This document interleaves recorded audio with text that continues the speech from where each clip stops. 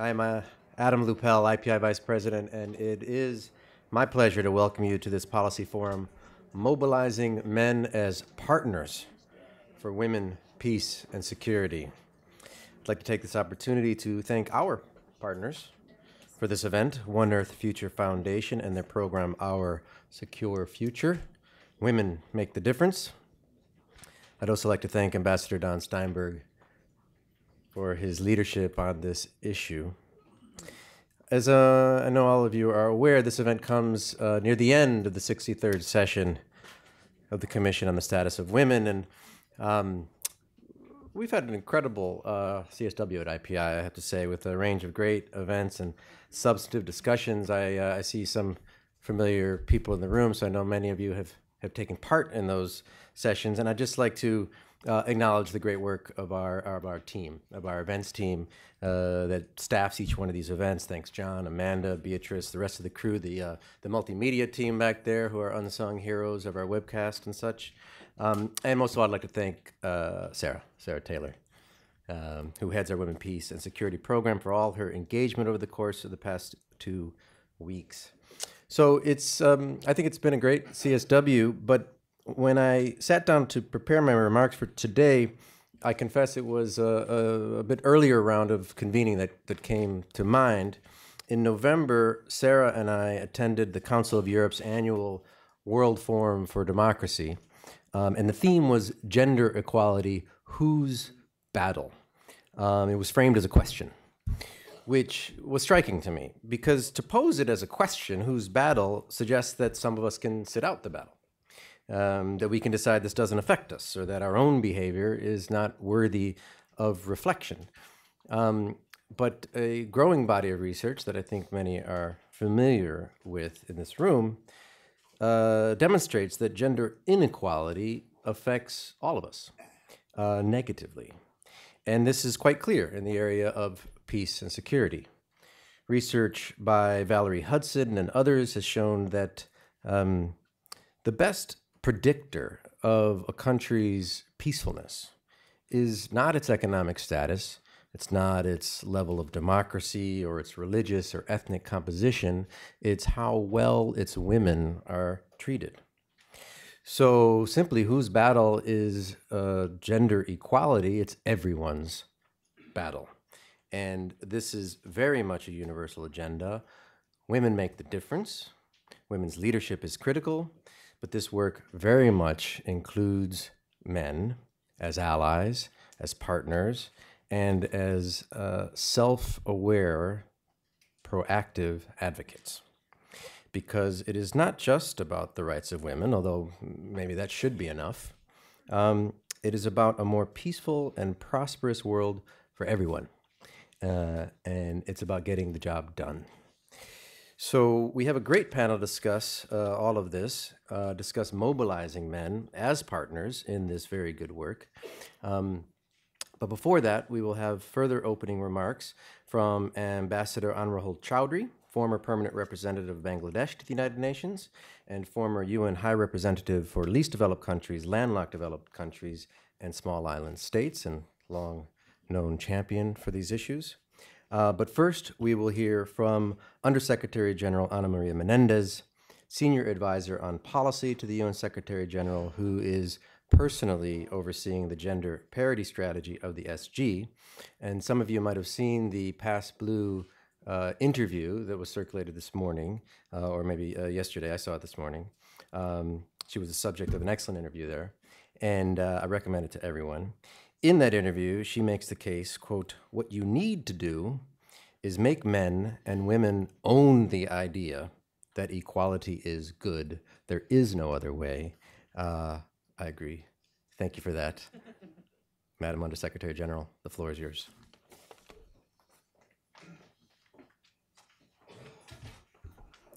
Well, thank you very much, and thank you for inviting me. And let me just be very frank with you from the very beginning. I think that what we need the most is more women in peace and security, more women negotiating at the peace table, making decisions in governments, passing laws in parliaments, presiding in courtrooms, leading their communities, changing the face of the security sector, and having an equal say in how we reconstruct societies, how we heal from conflict, and how we prevent it in the first place.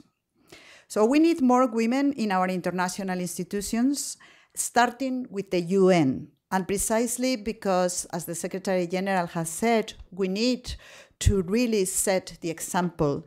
This is the reason why we are working on the gender parity strategy, because we think that we cannot say to others, hey, you need to have more women, when we don't have the women at the senior leaders. And thank God that we have made a big stride on that, and the Secretary General has really appointed many women, and we are really now almost close to the parity target as far as the senior leadership is concerned.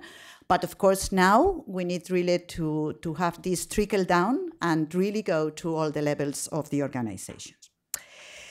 Sadly, for all of us, we are not there yet. And we are not even close to having more women in the peace and security world. We know that most of the gatekeepers, the policymakers, the warlords, the blue helmets, the mediators, the diplomats, the arm dealers, the arm bearers are all men.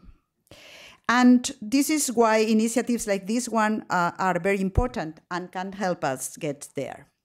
I think it matters that Ambassador Steinberg is a veteran of 1325, as is Ambassador Chowdhury, as also is Yusuf Mahmoud, both of whom, by the way, served on the high-level advisory board on the Global Study on Security Council Resolution 1325. They and other men have been in this journey with us for a long time and have built up a history of activism on women, peace, and security. To be clear, the women who started, grew, and sustained this movement want the men to share the burden and recognize the effectiveness of having men speaking to other men about these issues. But they also want male allies to use their power to provide a platform and amplify the voices of women, to step up to the plate asking, how can I help? And actually listen to their experience and expertise, and to expend their political capital for this agenda when it counts, away from the applause of events and articles. And we have the examples of what this looks like. Recently, General Patrick Cammaert accepted a short-term assignment to head the verification of the ceasefire agreed to in Stockholm by the parties to the conflict in Yemen. General Cammaert has been working on women, peace, and security for several years now, and is hugely effective in talking to other military men in their language about these issues. It was no surprise that when I heard from others that when he was visiting hospitals in Yemen, he would ask, where are the women? And can I talk to them? So instead of all male delegations of staff and representatives ready to speak with him, he would spend time with the female medical staff and was able to get a much richer understanding of the context as well as the violations being perpetrated and their consequences. In Colombia, our mission has the best numbers in our history when it comes to gender balance. And part of the reason is that the head of our missions there was, as you know, at the start, Jean Arnaud. And he spent a lot of his time not just talking about the importance of women in peace operations, but talking about action and making sure that his mission would reflect this. From tirelessly lobbying the countries, deploying the military observers, to complementing them with much higher numbers of women in the civilian components, so that all the local teams would have a good mix of both. Again, no surprise there. Back in the 1990s, when 1325 has not been adopted yet, and the issue of women, peace, and security didn't have the global footprint that it has now, Arnaud already used his position as mediator of the civil war in Guatemala to open up spaces for women's direct engagement in the talks. So these are examples. There are other like them. There are other men like them. And we need many more like them. And this is what this new network is about. This is especially important in the current global policy climate, where we see backlash against feminist gains and advocacy, and a pushback against inclusion in general, not just for women. I'm hopeful that this new network will recruit the next generations of male champions and allies. You can count on the United Nations' continued commitment to this agenda, because we see it as central to achieving our broader goals, not only peace, but also sustainable development. I will end with the Secretary General's own words at the opening of CSW this year. Let's collectively work together, men and women, to, and he said, push back against the pushback and change the current status quo. Thank you very much.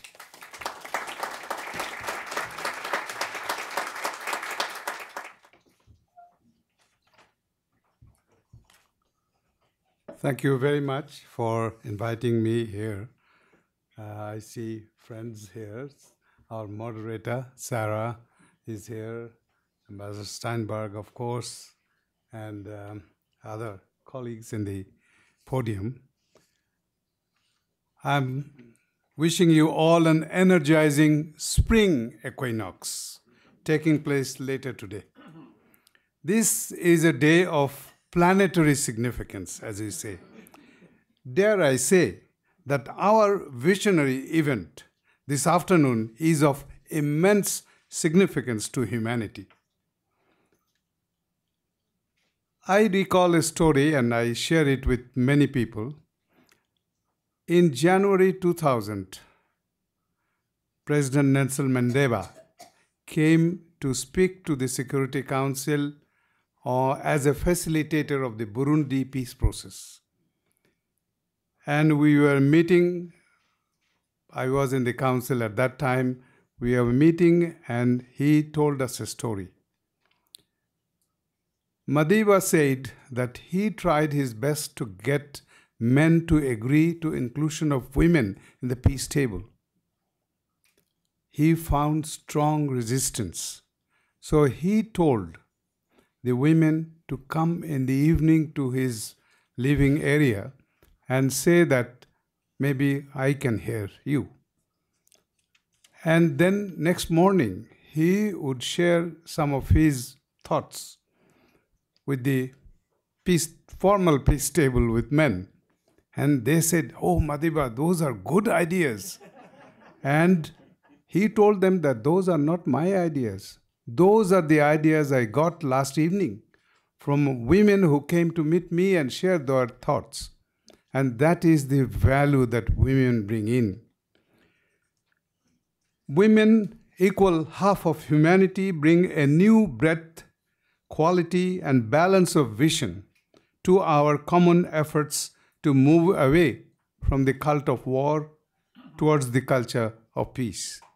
Women's equality makes our planet safe and secure. Currently, the Commission on Status of Women is having its annual session.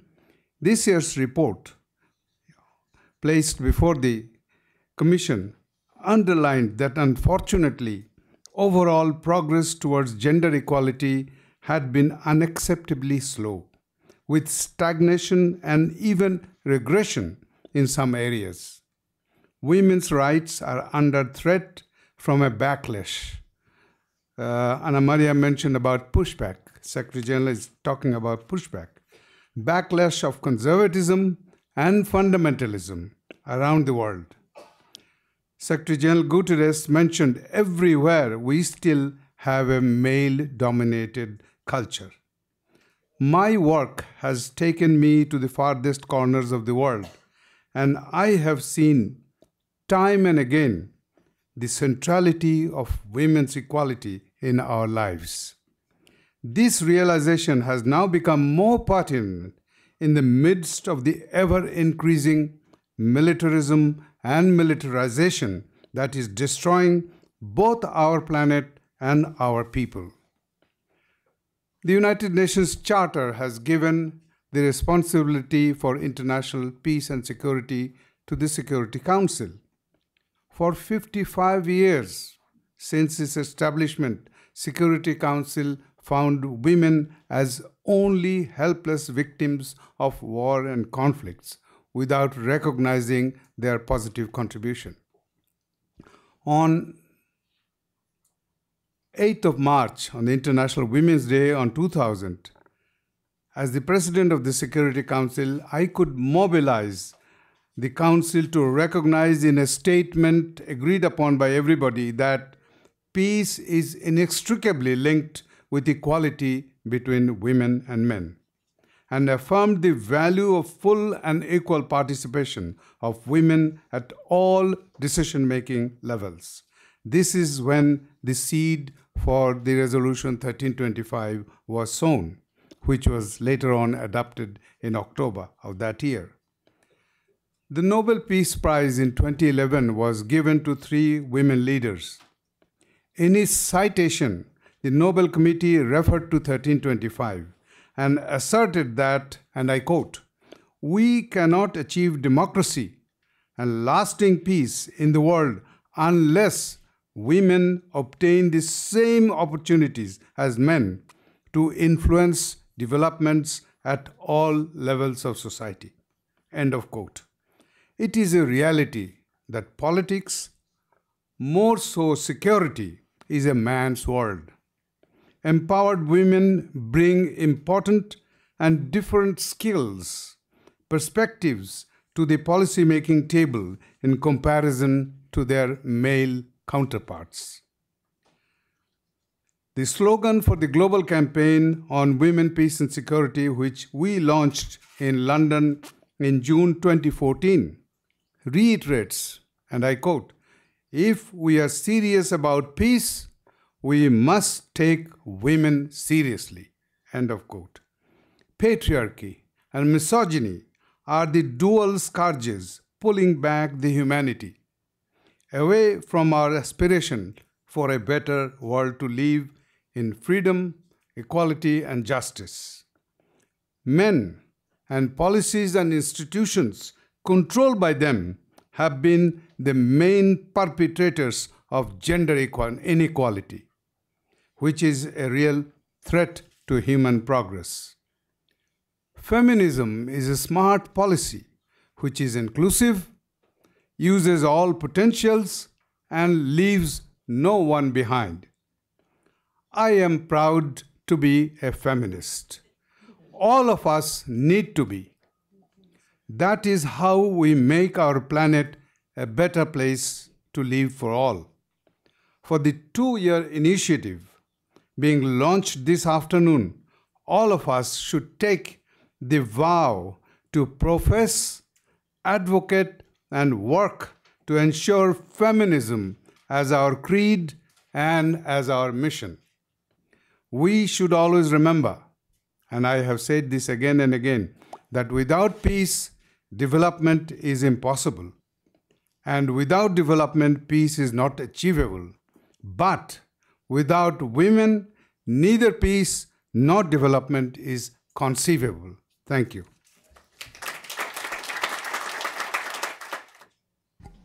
Ambassador Chowdhury, USG, thank you so much, and Adam, as well as IPI's, one of IPI's in-house male champions. Thank you so much for these stirring and important framing remarks for our conversation today.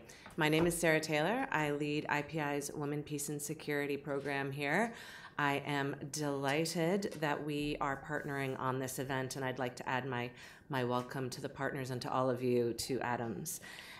We're going to start today's program with some additional framing points from Ambassador Steinberg. By way of introduction, Ambassador Donald Steinberg serves as Senior Fellow for the NGO umbrella organization Interaction. He is also Executive Director of Mobilizing Men as Partners for Women, Peace, and Security. His biography is long and full of concrete support for women, peace, and security issues, including teaching poverty eradication at Dartmouth College, president of World Learning. He has worked at the U.S. Agency for International Development, at the U.S. State Department, at the White House, as a special Haiti coordinator, and he was the ambassador to Angola. Some of you might also know him from his time as deputy president at International Crisis Group. But I'm particularly delighted to welcome Don here as a real champion on women, peace, and security issues, and to thank him for his work on this. The floor is yours. Great. And thank you, Sarah. And let me begin by saying how stirring those comments were, Ambassador Chowdhury, Undersecretary Menendez. I sort of feel like I should just say ditto at this point, but they're not paying me for just a few words. I also wanted to thank IPI, our Secure Future Strategy for Humanity, and dozens of other groups who have brought us here today for the launch of this initiative, Mobilizing Men as Partners for Women, Peace, and Security.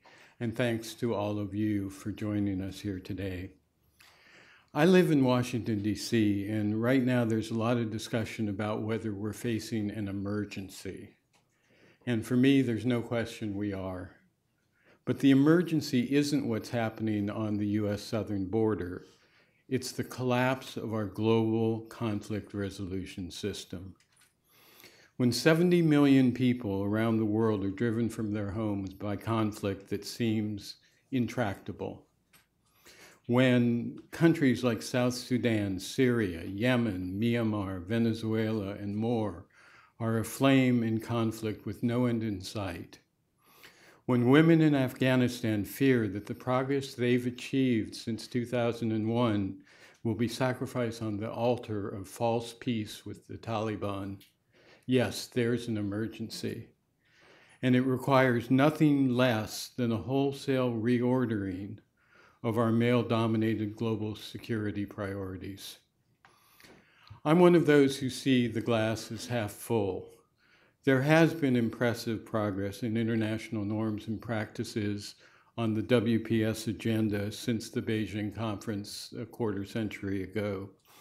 But our success can't be measured by how many Security Council resolutions we pass, how many 1325 national action plans we adopt, or even how many women serve as leaders and participants in peace process.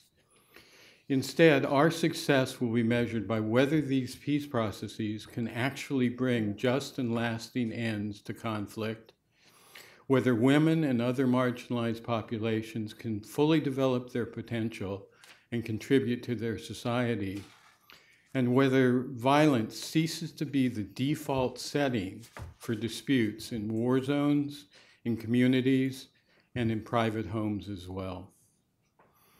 Today's launch has its roots in a WPS program held at Georgetown University a couple years ago. One panel included former Secretary Hillary Clinton, Undersecretary of Defense Michelle Flournoy, and Ambassadors Samantha Power and Milan Vivir. And of course, with that lineup, there was a packed crowd. Almost all of them were women. We left the stage and Secretary Clinton turned to me and whispered, "Don, where are all the men?" And it's a sad truth, but while men continue to dominate the global security network, they have been missing in action on this front for women, peace, and security. And so we decided to do something about it. We reached out to prominent global women and men in defense, diplomacy, development, and civil society. And we brought together 80 former generals, ambassadors, government ministers, NGO presidents, and others who are committed to engendered peace processes. We came together a year ago at CSW, and we were hoping to launch our advocacy coalition at that time. But we soon realized there were too many unanswered questions that we needed to address. These included questions like, were our goals simply to have more durable peace processes, Or were we equally committed to a rights-based approach seeking to change gender power dynamics and address toxic masculinity? We had to address how were we going to ensure that men didn't seek to dominate or supplant women's leadership, but instead serve as allies, as partners, as supporters who shunned mansplaining. How could we enhance the leadership and amplify the voices of grassroots advocates, ensuring them equal access to the corridors of power? Should we focus as well on groups who are marginalized by other identity factors, including disability and ethnicity and religion, displacement, sexual orientation, and gender identity? And so we went back to the drawing board and spent an entire year doing consultations with scores of stakeholders. The counsel they provided is reflected in the charter and the guiding principles that we're releasing here today for Mobilizing Men as partners. Our goals over the next 2 years are quite simple. First of all, we will use our connections and our behind-the-scenes access to formal and informal leaders of the international community, national governments, and beyond to press for engendered peace processes and to open doors for activists who are fully capable of speaking for themselves. Second, we'll engage with leaders of processes in Afghanistan, South Sudan, Yemen, and beyond to ensure they include women and other marginalized groups in negotiating and implementation bodies and give full weight to their contribution. Third, we'll serve as watchdogs to ensure that the UN Security Council resolutions, national action plans, UN and regional peacekeeping missions, and national laws, including the U.S. Women, Peace, and Security Act of 2017, are fully and transparently implemented. And finally, and perhaps most importantly, we will support activists on the front lines of conflict to build their capacity and to ensure their personal security, because we all know that the world's most dangerous professions are women peacemakers and human rights defenders. And that's especially true in an era when we're seeing a closing of civil society space and a pushback. We hope that all of you will join us. At the end of this program, our Secure Future Director, Sahana Dhamapura, will say a few words about how you can engage with our network of partners. But for me, for now, I'd just like to conclude with one last thought. Experience and empirical evidence, as Adam referred to, has shown the tragic cost in lives and resources resulting from failed peace processes involving only men. This isn't just a problem for one gender. These failures threaten us all. Countries mired in recurring conflict are far more likely to traffic in drugs, in people, and in weapons, to send off waves of refugees across borders and oceans, to incubate and transmit pandemic diseases, to destabilize their neighbors, to harbor criminal networks, pirates, and terrorists, and to need foreign military and humanitarian support. So the burden isn't on us to explain why women need to be part of this process. Given all of these security challenges, how can we not put women's leadership and empowerment at the top of our global security to-do list? Thank you.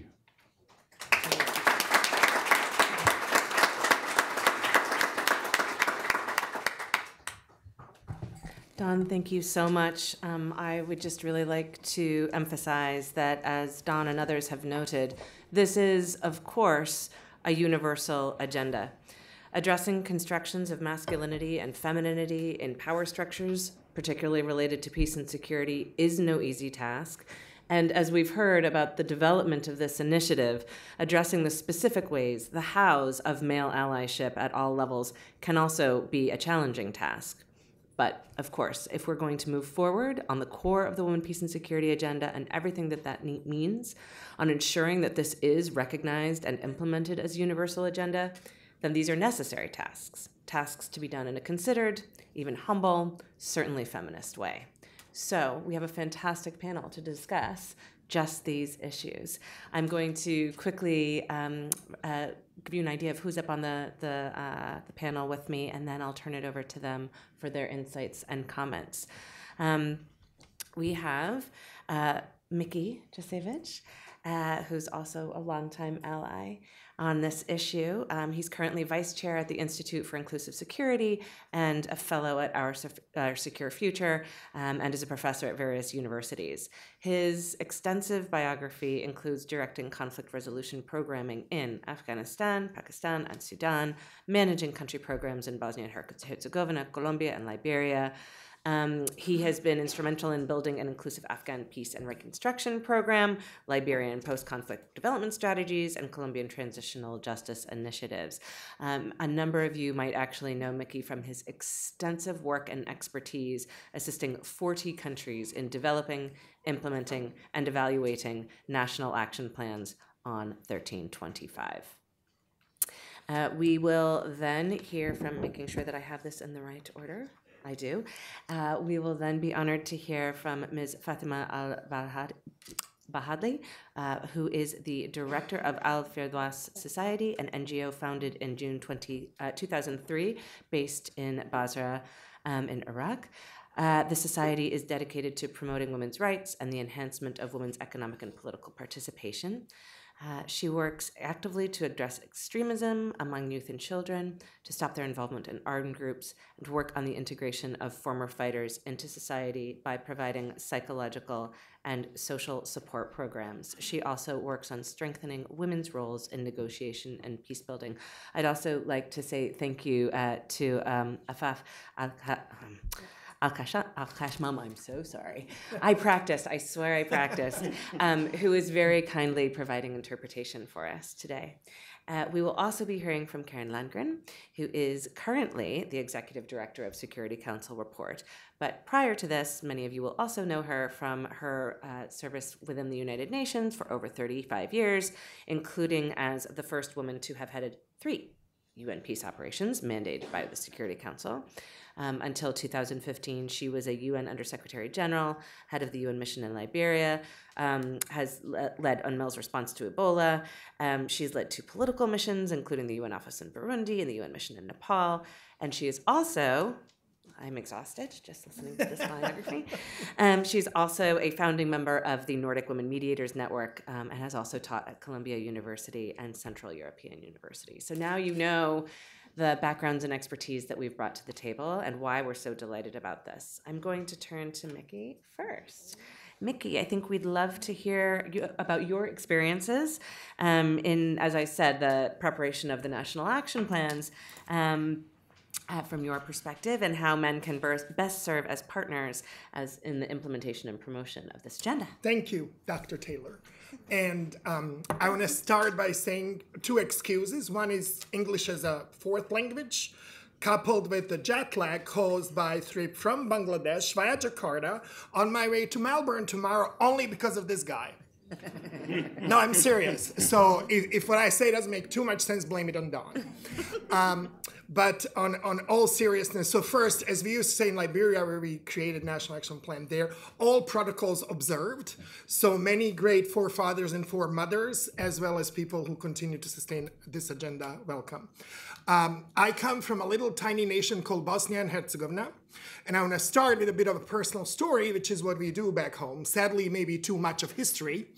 But it dates with my beloved grandmother, who at the age of 7 went down to the river to see this princess that was visiting my hometown called Sarajevo.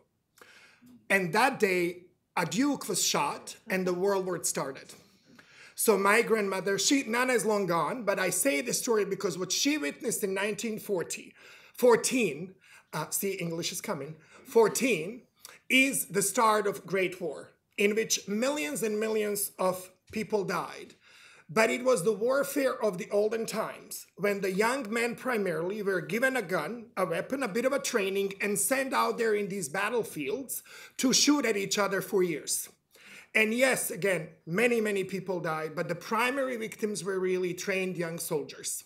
You fast forward to my last war that I was supposedly to be a soldier in, and in that war, so the reason I'm coming to this is why I do this work and have for the last 25 years. It's just there's no other sense, because you woke up in Bosnia in April of 92 or Rwanda in April of 94, etc. And as a young man, I was totally useless. I was not trained to fight in that war. That war was completely domestically focused. It was the new type of warfare in which, guess what? Men fought war, women sustained life. And so I've done this work for the last 25 years to honor all the women in my family that saved me. From my mother, who would go down and knock on the door of the UN mission and say, we need milk for the babies in our apartment building. And we have seen that work happen all over the world for the last 25 years. And so it's just nonsensical not to do it, frankly. But we are still catching up. And I've had a great privilege to be on this journey. I want to thank Don for teaching me good English, because we went to see him. My big boss is Ambassador Swanee Hunt. And I had just landed fresh off the boat, 99. And she says, you're going to go see this guy. And now it's 2000, and we are supposedly having this organization. And he's a big boss up on the 7th floor of the State Department. And I'm all shaking like this, oh my gosh. And so Swanee says, we want to create this network, we want to have women at the peace table, we want to do this and the other thing. And he says, you need a toolkit. And back in the day, I didn't have a BlackBerry, so I couldn't Google what is a toolkit.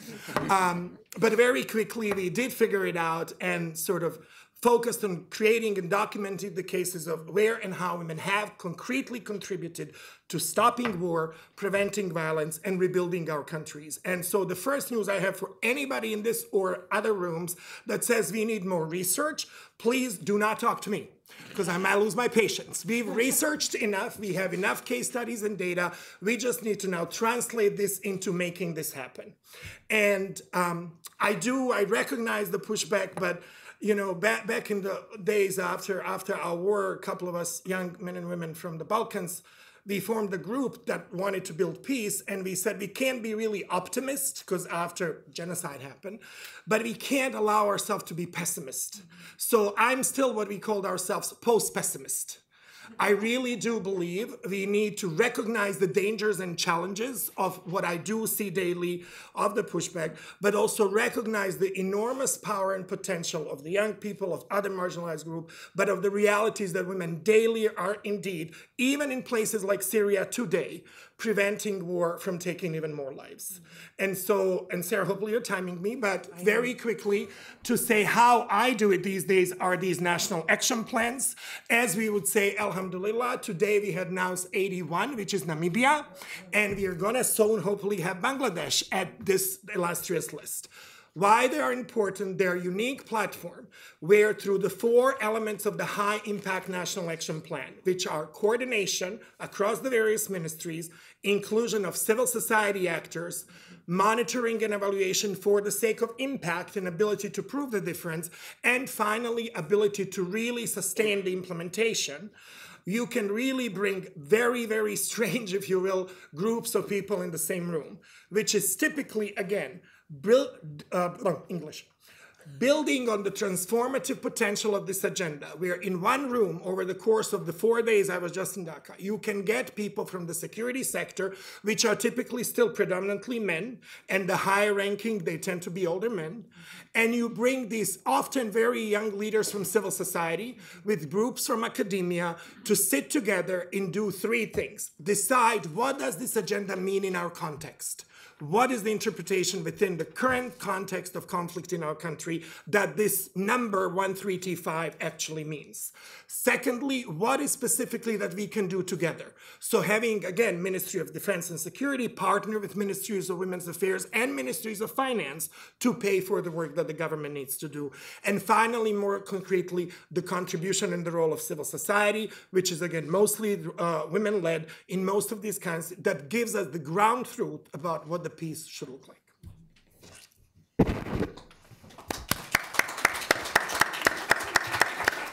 Thank you, Mickey, and not least for your false modesty about your English. Thank you so much for those excellent points. And just as a reminder to everyone, we will have Q&A, so you will have a chance to ask all of our amazing panelists for additional information about their experience. And I'm now going to turn to Fatima. Fatima, we're really looking forward to hearing about your experience and your expertise on this issue. السادة الكرام، طاب يومكم. بدنا أشكر شبكة آيكان وشبكة وصل لدعوتي لهذا اللقاء، وأشكر معهد السلام الدولي والسيد دون ستامبريك.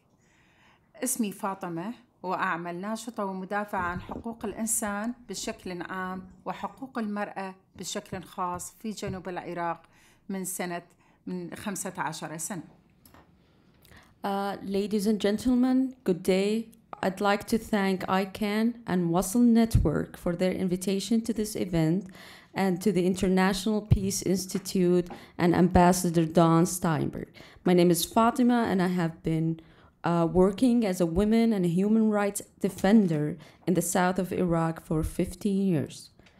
بسبب اتساع قاعدة العنف التي يشهدها المجتمع العراقي نتيجة لتراكمات سابقة متنوعة الجذور، والأسباب التي ظهرت إلى الساحة خلال الانهيار الأمني وسيطرة التنظيمات المسلحة واتساع سطوة العشائر إضافة إلى الجهات المتطرفة، ظهرت الحاجة الملحة على هذا العمل في هذا الجانب عن طريق تشخيص المشكلة بتفاصيلها وتحليلها والاستراتيجيات والبرامج والمشاريع للعمل عليها، والتي تنوعت بين الحد من ظاهرة تجنيد الأطفال، وبين الأسلحة في الشوارع، وبين اضطهاد المرأة في النزاعات العشائرية، وما تدفعه النساء من ثمن تحت مسمى الفصلية والنهوة العشائرية وغسل العار تحت مسميات الشرف وإرغامهن على الانتحار. وازداد عدد المتسربات في المدارس للخضوع للزواج المبكر والزواج خارج المحكمة. As a result of past accumulations of various roots and reason, the base of violence has been broadening in Iraq.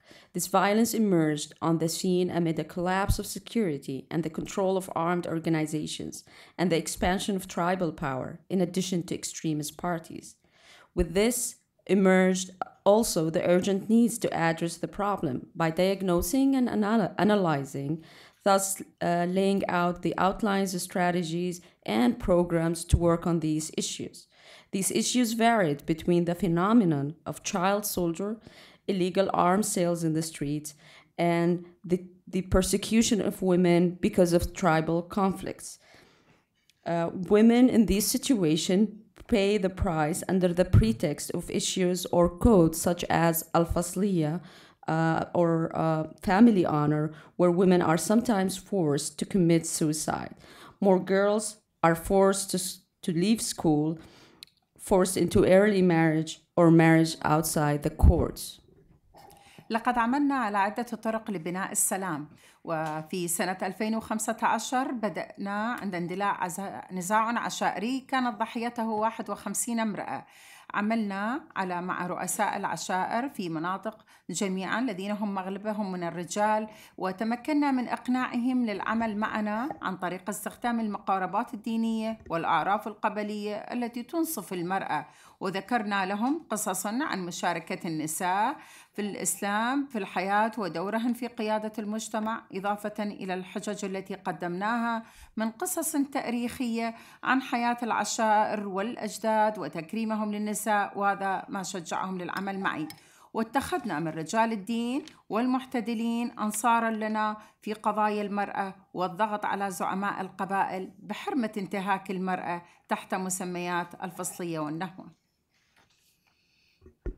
We worked on peace-building approaches to attempt solving these problems. In 2015, I led this dialogue after a tribal conflict resulted in the kidnapping of 15 women under the system or the code known as Fasliya.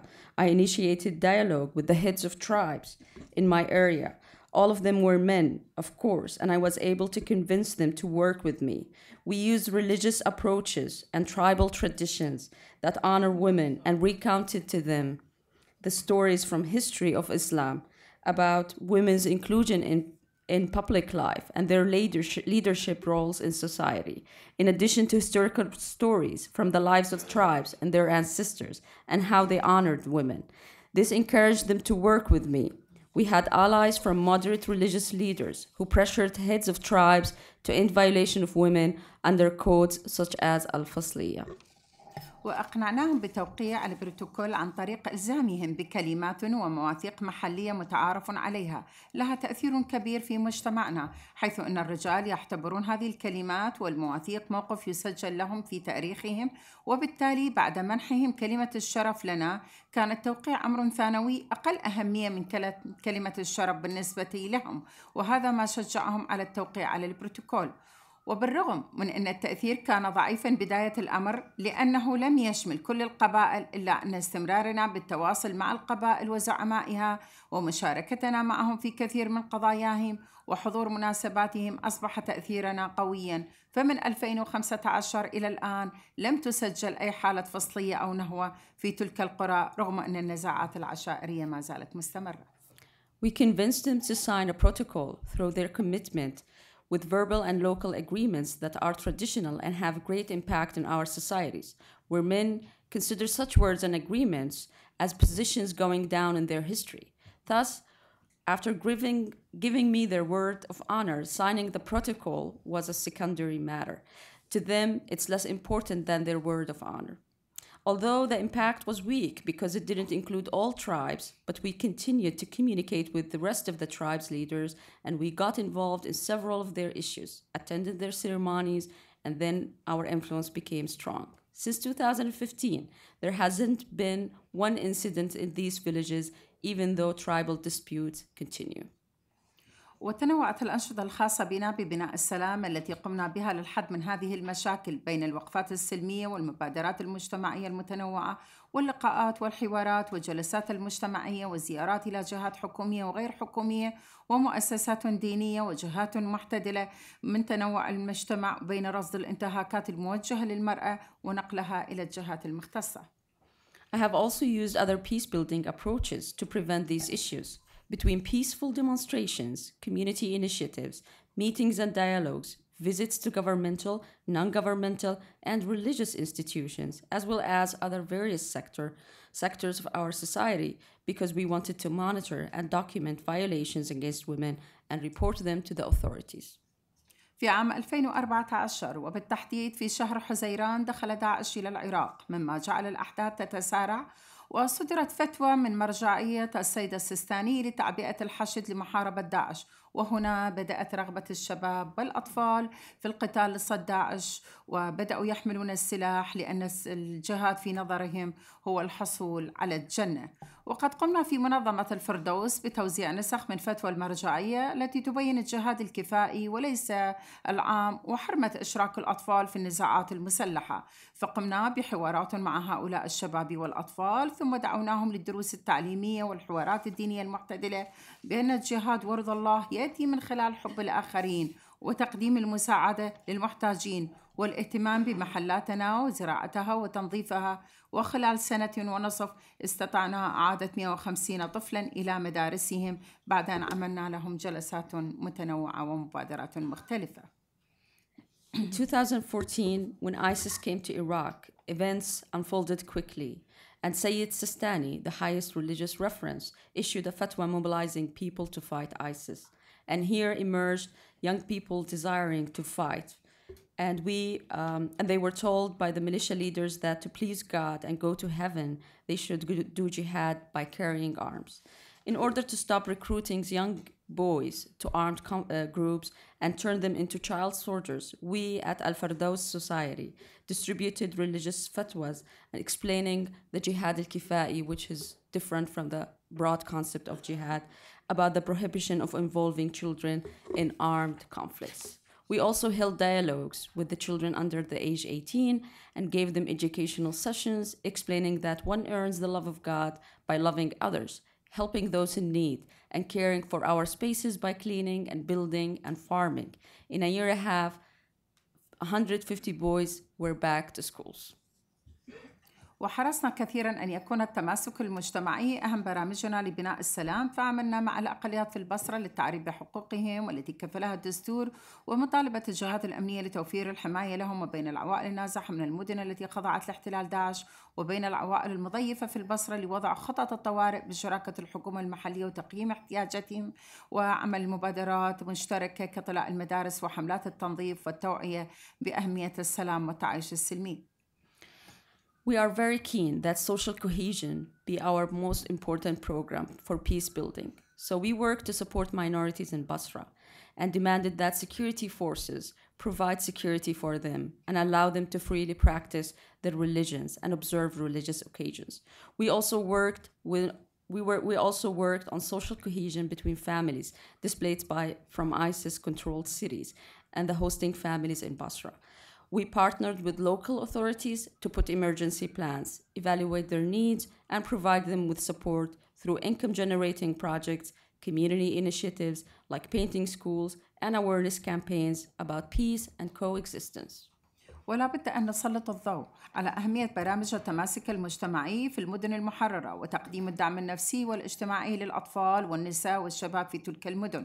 فداعش ترك آلاف من الأطفال والنساء والشباب من يحملون منهجاً مؤدلجاً على العنف والتطرف، وعدم الاهتمام بهؤلاء النساء والأطفال والشباب سيوسع قاعدة التطرف والعنف من جديد، ويساعد على إنشاء تنظيمات تكفيرية جديدة شبيهة بتنظيم داعش الإرهابي. We must shed light on the importance of social cohesion programs in the liberated cities and providing the psychosocial supports to women and children and youth in those cities.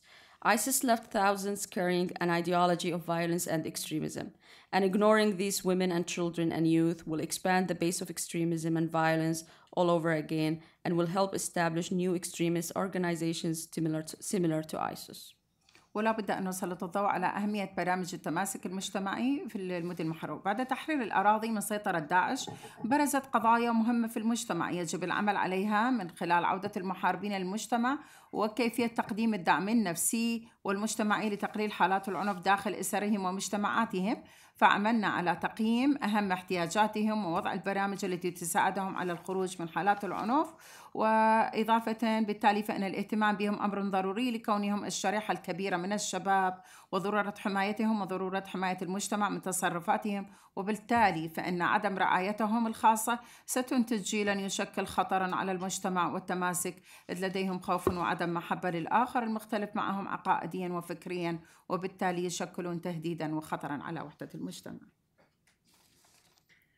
After the liberation from ISIS, some critical issues arose that needed attention. One of them is the returning fighters to the society and how to provide them with psychological and psychosocial support to decrease domestic violence as well as violence in their communities.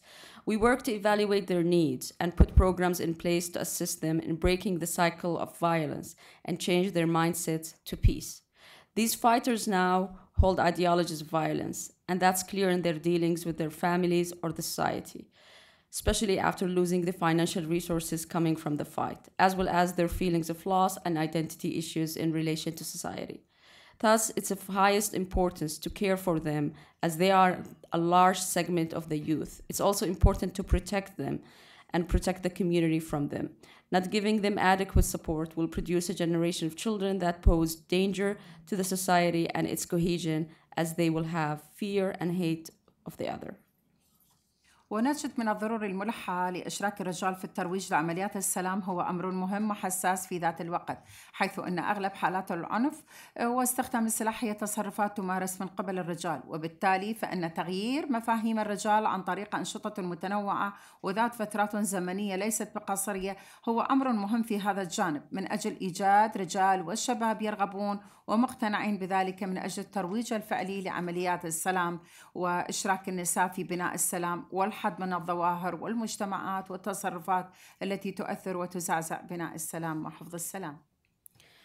We believe it's crucial to involve men in promoting peace. It's a sensitive issue, because in most cases, violence and using weapons are acts perpetrated by men.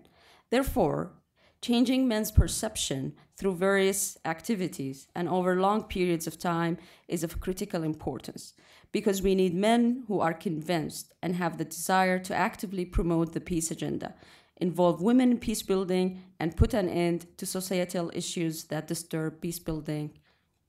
وفي الختام أتمنى أن ينقل صوتنا كمدافعات وناشطات في مجال حقوق الإنسان وحقوق المرأة وبناء السلام إلى أهمية إشراك النساء في الحوار والتفاوض من خلال بناء قدراتهن في كثير من المؤسسات النسوية لا تزال ضعيفة ومحدودة التأثير في هذا المجال، وخصوصا في البلدان النامية، بل إن دورها لا يكاد يذكر بالشأن مساهمة المرأة في منع النزاعات وأحلال السلام، وهي حقيقة لا بد من الإقرار بها. وحتى المنظمات الدولية التي لها خبرة على صعيد العمل الإنساني هي الأخرى لا تلبي طموحات مشاركة المرأة، وإضافة إلى ذلك أن بعض النساء يتجاهلن مثل هذا الدور الذي يراد أن يناط بهن لوجود معارضة ليست بقليلة بخصوص مشاركتهن في ظل سيادة العقلية الذكورية. وإذا كانت المشاركة النسائية في منع الحروب وحل النزاعات وبناء السلام ضعيفة على المستوى العالمي، فإن هذا الضعف ظاهر في منطقتنا، ويكفي أن نلقي نظرة على حقيقة الأوضاع في العراق وفي حالة صراع مستديم تؤكد ذلك. مرة أخرى شكرا لكم جميعا وشكرا لحسن الإصغاء.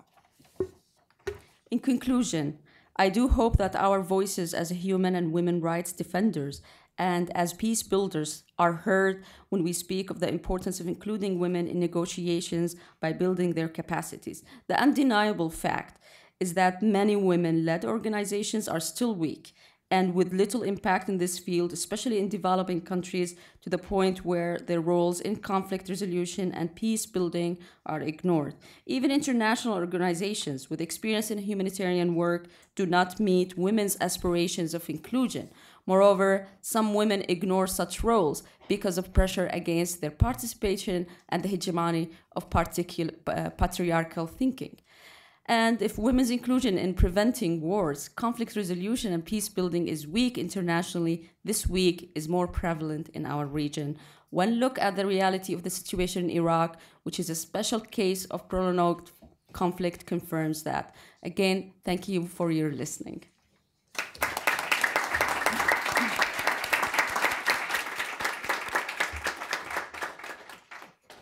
Shukran, thank you so much for helping us to understand your work and the clear call to action about the degree of resourcing time that this takes to do this work, right? Thank you so much. Karen, I turn to you for the final comments on this panel before we open to the floor. We'd love to hear your perspectives, particularly given the current global context, but from your experience as an SRSG, how men can best serve as partners in promoting this agenda. Thank you, Sarah, and let me start by congratulating Don Steinberg on this initiative. Fittingly, his email address, as some of you know, is Daydream Believer. So thanks also to all those who've lent their support to this. Several years ago, a friend tried to interest me in her theory that the growing role of women in public life was a factor in the phenomenal rise of strongmen, of autocratic male leaders around the world. At the time, I thought this sounded far-fetched. I've changed my mind. Many men seem to take a zero-sum approach to women increasing their share of anything, including a voice and of representation. If I ever broached the idea of quotas for women, as I sometimes did, even my extremely reasonable male friends would, metaphorically speaking, reach for their revolvers and start to talk about lowering of standards, as if current selection systems for male leaders are all about high standards. So there is pushback, whether it's the backlash within the UN itself to gender balance strategies, or at the level of nations, where groups find and organize around real or imagined threats to their social position. As a former SRSG and an advocate for the 1325 agenda, I have found it useful that an important argument for women's greater engagement is the gender-neutral outcome of longer-lived peace agreements. Framing outcomes as better for all, as is also done around girls' education and in maternal health, seems like a no-brainer. But we're also confronted by another reality of recent years, which is popular rejection of evidence-based arguments. Yeah. What if better outcomes don't matter as much as having the comfort of one's own worldview and biases confirmed and reinforced? So this context makes male allies especially important. You asked about my experiences as SRSG, and I won't tell a poignant anecdote, but I'll put 3 conclusions on the table. I thought as the last speaker, I might, be asked to keep it to 2 minutes instead of 5. So no. It's just the time. But I did prepare for that. So the 3 conclusions are these. One is that the role modeling effect is very strong. One takeaway from my time as SRSG in Liberia was the value of my excellent relationship with our longest-serving force commander. Being the commanding officer of a major general has its own impact. But I'm talking less about hierarchy and more about the value of demonstrating mutual trust and respect between male and female leaders wherever we went, and he was a partner in that. Second, more than ever, I'm convinced that men hear other men more effectively than they hear women. So, like it or not, the world over, there seems to be widespread discounting of male discounting of truth spoken in a female voice. Now, one way forward is, of course, more female voices. But for now, it galls me, but if we want effective communication and outreach, there need to be more male voices, not simply relating the evidence, but persuading others at a more visceral level of the value of women holding power. Third, the weakest element of 1325 in practice is gendered analysis, understanding the differential impact of policy on men and on women. This is also a lesson from my time as SRSG. The other elements, whether it's about sexual violence or representation, actually come more instinctively to people and the senior leadership to apply.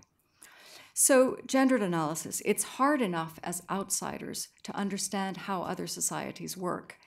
And it's also hard not simply to substitute our own experiences for other people's lived realities. So I would like to see more men taking a lead in undertaking gendered analysis and then taking responsibility for translating those findings into policy. I don't want to see men monopolizing the leadership of women, peace, and security.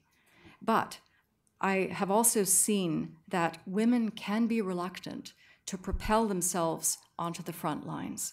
And we need both men and women to pull other women into leadership roles. Thank you.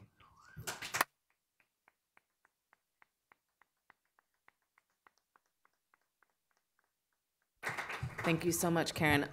Really, I feel like the points are so salient. I'm really struck by the demonstration of mutual respect and the message that conveys. We have time now for Q&A.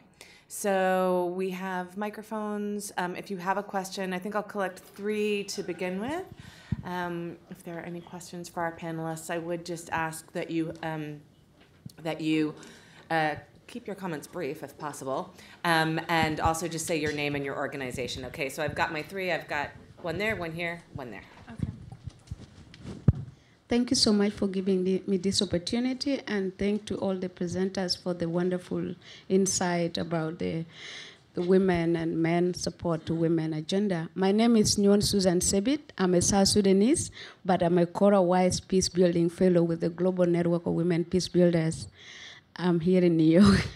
So The Global Network of Women Peace Builders is very passionate about the localization program of the 1325. And in most of the localization programs, we are trying to ensure that men and boys are part of the localization programs and to implement the Women, Peace and Security agenda in all the other initiatives anyway. So my question goes like this: how do we support, how do men support the Women, Peace and Security agenda without claiming the space of women? Because at some point, men and boys could be mobilized, but we never know. There might be women and girls support, but at some point they will claim the space and push out the women in a state of supporting them. Thank you so much.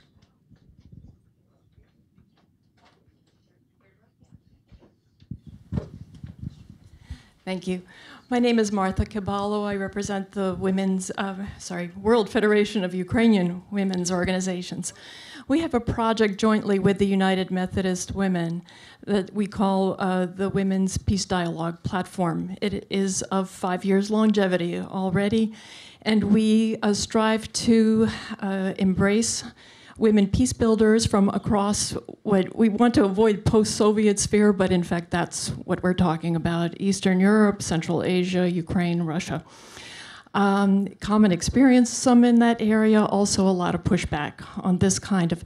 Our ultimate vision is to have a mediators network similar to the others that have arisen. And my question really is, now that we have gathered up, or in the process of recruiting and gathering up, what are the interfaces that you envision that we can pursue? What are the practical steps that we can take to stop churning energy and starting to break open some doors and see who can help us in, male or female? I'd like to hear your thoughts. Thank you. Thank you. My name is Mohammed Ibrahim. I'm an Islamic law expert with the Department of Peace Operations. Actually, I'm so glad to hear the USG Menendez mentioning the necessity and the importance of having women on board while in peacemaking and lawmaking process. However, I don't think it is enough to have them on board, but I think they need more than that. I recall I worked more than 10 years ago in Afghanistan, and I had a meeting with Afghan parliamentarians who came asking to meet with me as Islamic law expert, they were complaining actually that while discussing the budget with the spokesperson, he stopped them from talking, saying that your voice is illegal in Sharia to talk in general. It's awra, or it's sexy, and you cannot speak. And they asked me, is it true that we cannot debate anything in the parliament? I said, of course it's not. Would you kindly go back to him and tell him to read the Quran? There is a full chapter called 58. It's called The Debate, which is al-mujadala. It is all about the women's right to debate for their rights, not only in front of any person, but in front of the Prophet himself. So it is inherited in your religion and faith, and you own it, you cannot relinquish it. And since that day, actually, they were allowed to speak freely at the parliament. And I remember also that we thought, since that time, as an international community, we established a technical office to support the parliamentarian women. So besides have them on board, I think it's extremely important to supply them with all kinds of supports, name it, political or technical or whatever support needed. Thank you. I think given our time constraints, I'll take 2 more questions and then come back to the panel for final reflections. So I've actually just got these 2 here, if I could. I'll pass it off to you afterwards. Oh, no. Good afternoon. I feel a little bit like I'm dressed for the travel. I'm leaving today, but I'm really moved to have the microphone and to share some of my comments and a question that might be a bit philosophical, but also practical. I will be honest with you, it's the second event today on masculinity, militarization, women, peace and security that I'm attending. Not the second one in my life, but I think the first or the second space where something inside me feels really right about what is being said and how it's being said, to the point that it's bringing me to tears. And I'm really, constraining myself from being pathetic or a little bit, moving. But I think what I'm experiencing is the more conversations I would like to have about power from people who actually represent power, but know how to share it and know how to reflect their own privilege and use it to really give voice to other people. And I'm sad to know that I've been so used to having conversations like this and just mute myself to it, because I see men speaking at panels, I see generals, I see politicians, and they say the right words, but it doesn't come out the right way. I'm experiencing something very different here, and I just want to share it. My question is, what does it take, do you think, for all of us, because I think we all can be in positions of power as women, white women, privileged women, educated women who serve less privileged women and men and boys, as men, as people from the global north. We can all be in positions of power. What does it take for us not just to write policies that include, but actually shift the consciousness so that when we are in power, or the people who are in power actually feel what those policies talk about? And this is, as I said, it's a philosophical question, but it's also a practical one, because I'm convinced that such training or such consciousness raising is imperative to go along with policy change. Without it, the policies are just empty words. And yeah, thank you even for the opportunity to reflect about that, even if you don't have the answers. Thank you for thinking together with you.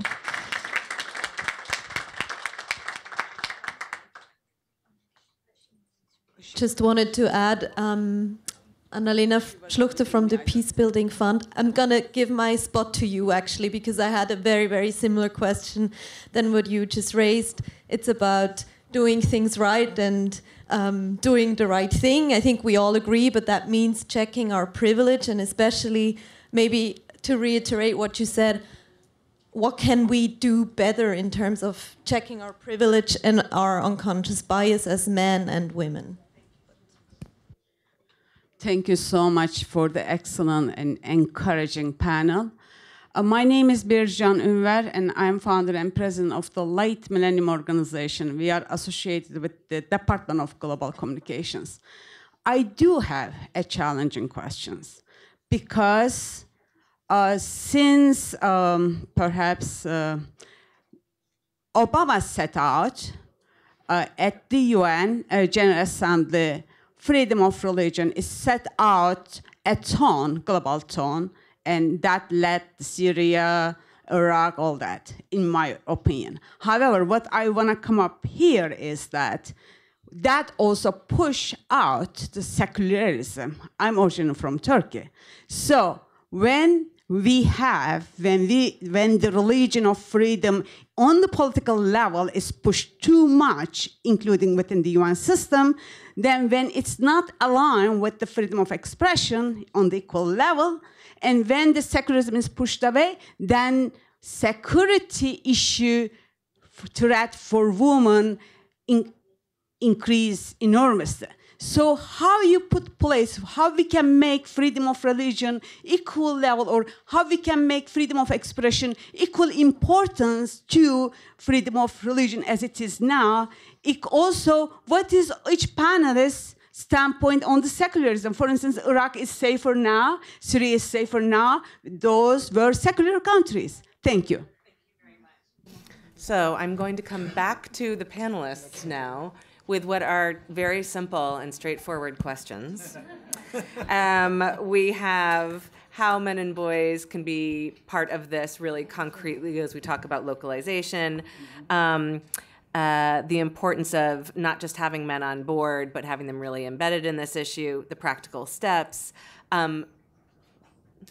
sharing power, and challenges around how we understand the various contexts of peace and security, including grappling with really difficult issues regarding things like secularism, religion, etc.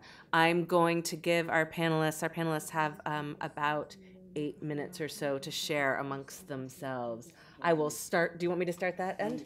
I will start with Fatima. أنا سأجيب على ما قالته زميلتنا آخر شيء، أنه كيف يمكن أن يكون هنالك خلط بين حرية التعبير وحرية الأديان. هنالك فرق بين حرية التعبير وحرية الأديان. نحن في مجتمعاتنا تختلف، المجتمع الأوروبي والأمريكي العربي يختلف، طبيعة هذه المجتمعات تختلف في طقوسها وفي مذاهبها وفي كل شيء. نحن داخل مجتمعاتنا المحلية وحتى مجتمعاتنا نحاول نفرق بين التعبير وبين الأديان.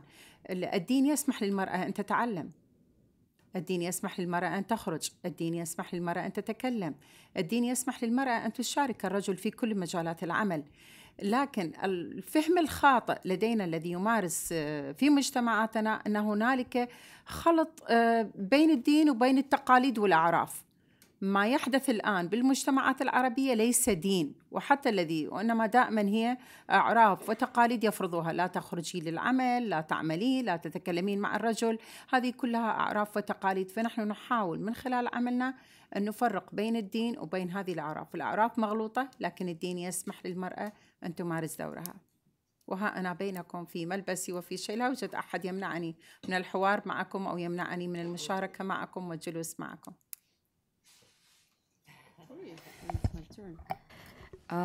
I'd like to address the last questions from our colleagues. The question was about how to balance between the freedom of expression and the freedom of religion. Of course, there is a difference between the different contexts. So I would say in Europe and the Arab world, there are differences in the way we confess and express expression and the practice of religion. In our society, we do actually distinguish between between expressing our religion and practicing our religion. We know that religion allows women to go out, to get education, to be part of the public space.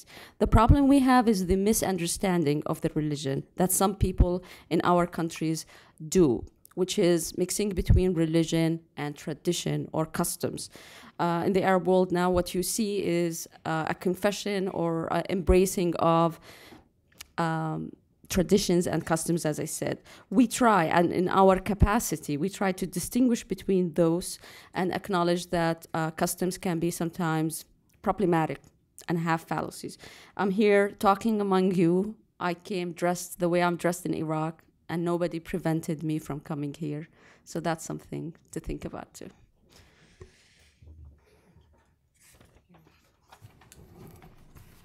Thanks. I wanted to respond to the point about women mediators networks, and I would really like to encourage these.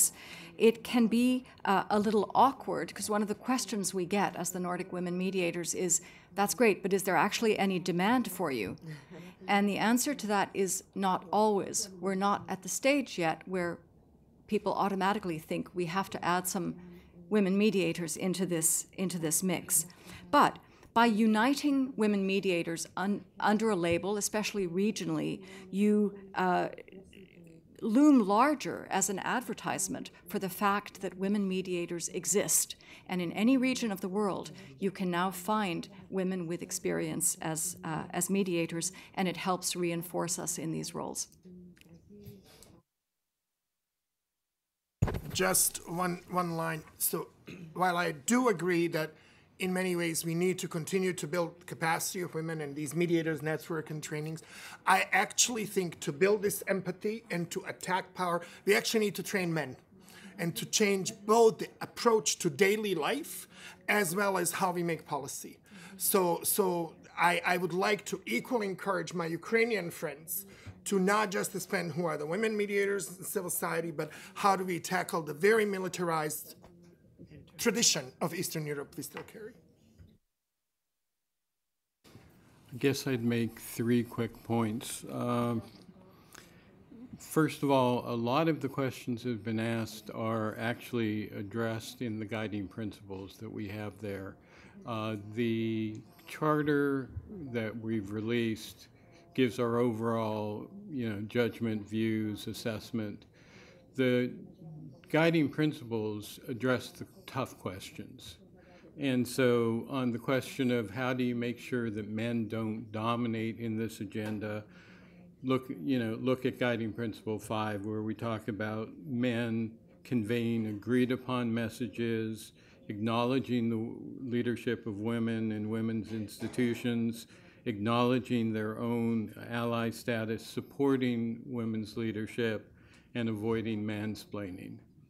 And in all of those steps, it's important to recognize that you're an ally, and that you're not taking a leadership role, because you're not a knight on a white horse coming to rescue a damsel in distress. What you're trying to do is to use your influence and power that you've built up over a lifetime to say, I'm not really the one who should be talking to you. It's Fatima from Iraq who ought to be in this meeting instead of me. And you have that capacity to open doors. Second thing is, it isn't just about diversity and faces, it's about inclusion as well. Yeah. I am the diversity and inclusion advisor for all of the US NGOs working through interaction. And I often say that if all you're doing is creating a diverse institution without changing the power dynamics, without taking advantage of those different viewpoints to avoid groupthink that's going to cause you problems. It's like you've bought a car and you've paid for the car and you're leaving it in the garage. You need to be able to take advantage. You need critical mass. And you also need to trust your people, to empower them to speak on behalf of the organization. And are you going to get mistakes? Yes. But you're going to get a lot of more mistakes being avoided. The final point I wanted to make is that one of the motivations when we went out to talk with a number of the generals and the former foreign ministers and the ambassadors who were men, one of the advantages that they saw was an opportunity to improve their knowledge of the situation. Because, for most people who rise to a certain level, you lose track of grassroots, younger, more indigenous, with quotes around that, points of view. And so a lot of the people that I was talking with said, yeah, I'd love to do this, but it's not just opening doors. I want to be educated. I want to learn the reality of the ground so I don't make a stupid mistake. When I was the U.S. ambassador in Angola, when a woman human rights advocate would speak publicly, the first thing, when I first got there, I would go on television and say, isn't this great? We have a woman who's willing to stand up. I soon learned that in some cases I was putting a target on her back by doing that. And so what I learned to do was to have my political advisor go to that person and say, what do you want? Do you want me to embrace you, to wrap the American flag around you, to in effect say, you mess with her, you're messing with the United States? Or is that the least you'd ever want? And it involves trusting other individuals to take the lead, to be responsible for their own actions. And frankly, from my perspective, it was great because I wasn't responsible anymore. I was doing what they were asking me to do. So I just throw that out. Thank you. Thank you. A perfect note. A perfect note to end this panel discussion on getting at exactly what we're talking about with this initiative. For the final comments, Sahana, I welcome you to the podium. Thank you. Thank you to all the panelists who have participated today. And I'd like to especially thank our partners, International Peace Institute, Strategy for Humanity, the OSF team, Lexi Van Buskirk, who's been behind the scenes helping make the event possible and the launch possible, and particularly like to thank Ambassador Dan Steinberg for his leadership on moving this partnership forward.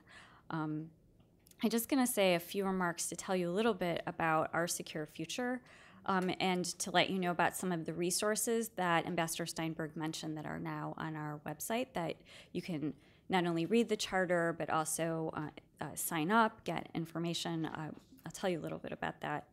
But first, I wanted to say our Secure Futures mission is to strengthen the women, peace, and security movement. And we're looking for strategic entry points to advance this agenda. And I really believe that there can be nothing more strategic than leveraging the principles of partnership and equality. And what we've done today and started a conversation on is the question of what kind of partnership can that be? What kind of partners can men be?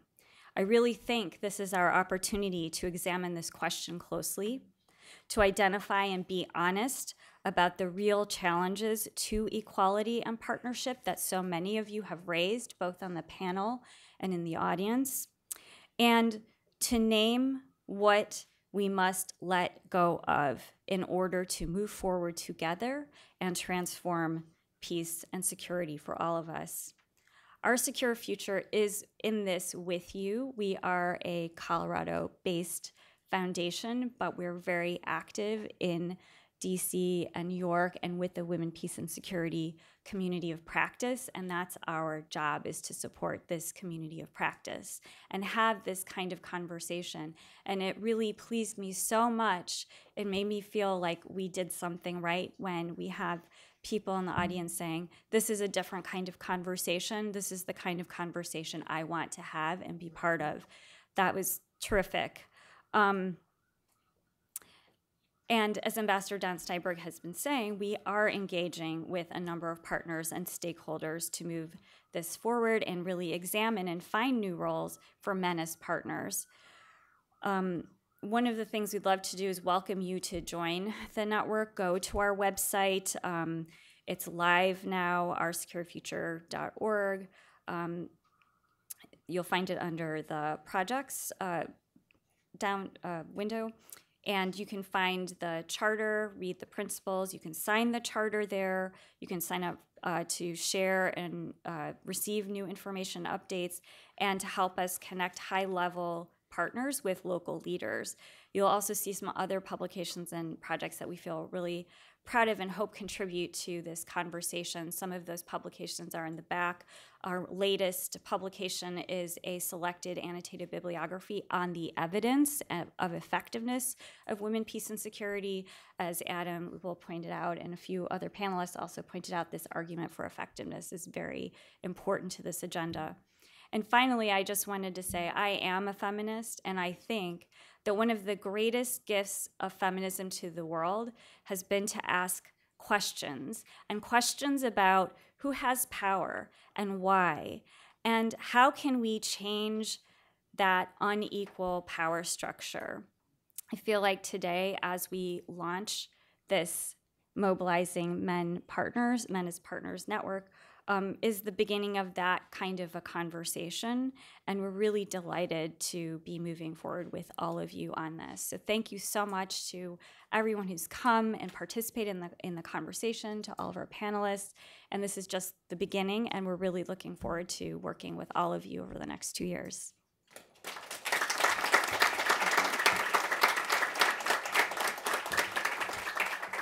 Thank you so much, everyone. Please read the materials and talk with the colleagues about these opportunities. Thank you again.